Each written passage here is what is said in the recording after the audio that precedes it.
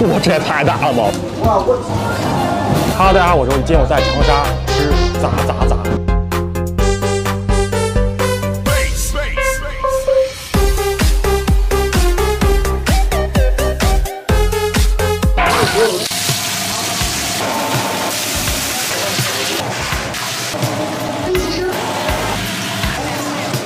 3拿1个底价，好快啊！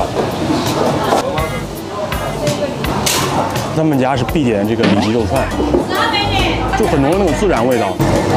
这个排骨是他们家必点的，蒜香味非常浓，好吃的，好吃的。哇，这也太大了吧！你看我现在后面这条小巷子啊，这特别具有市井的气息，是不是？好像在吃土豆片那种感觉。它属于那种甜辣口的，非常满足这样吃。其实长沙炸炸它就是一种炸物而已。哇，臭干子，但这个是香而不臭。它已经炸得非常焦酥了，我居然喝出了吸管，咱没有吃到过这种炸虾，超甜超甜，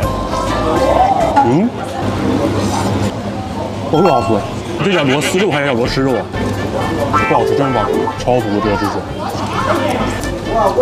来吃一串，吃一串，吃一串，这鸡爪还有指甲，整个这个鸡腿堡里面完全没有入味，这个看起来不是正宗的猪肉拌粉。不好吃，不好吃。其实他们家总的来说呢，是一个还不错的烧烤店，推荐里脊肉还有排骨，其他的可能会稍微偏油，而且老板娘脾气可能不会太好。拜拜。